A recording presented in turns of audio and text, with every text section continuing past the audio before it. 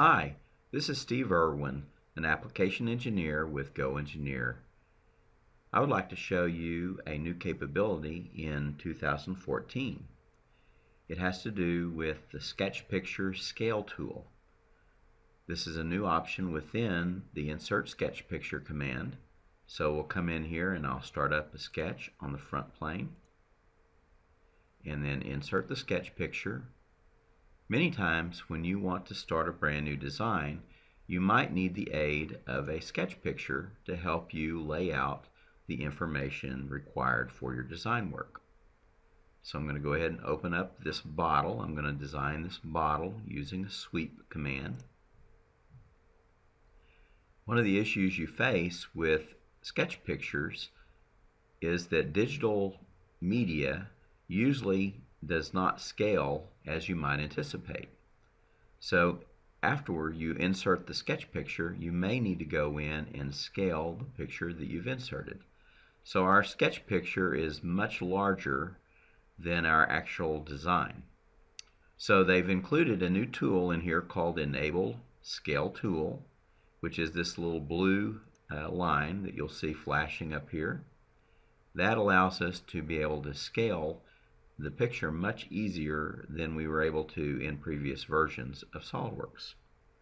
So our first task is to move our sketch picture and line it up approximately with our origin. We're going to get it centered up a little bit. It doesn't have to be exact because it is a sketch and you're going to be creating spline geometry on top of it later typically. Then we want to come in and line up our sketch tool, our Enable Scale tool here. So I'm going to come in here, drag that. You notice you can hover it over the origin and it will snap to it with a coincident feedback. I let go of that and that snaps it in place. Then I can come in and I can manipulate the little arrow here which represents the angle and the length. And then I'm going to zoom in and get it up here near the neck of the bottle.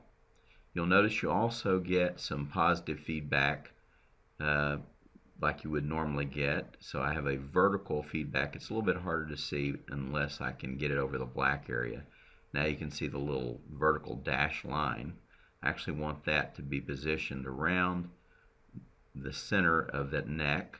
When I let go of the mouse button, it pops up a little modify dialog, which allows me to put in the exact length of the distance from the bottom of the bottle to the top of the neck, and it will scale the picture down so that it fits that length perfectly.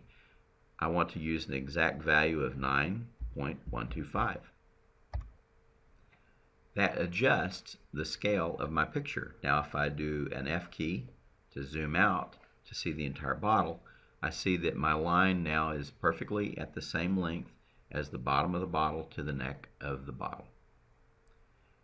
This has been Steve Irwin with GoEngineer. I hope this has been a helpful tip for you and have a great day.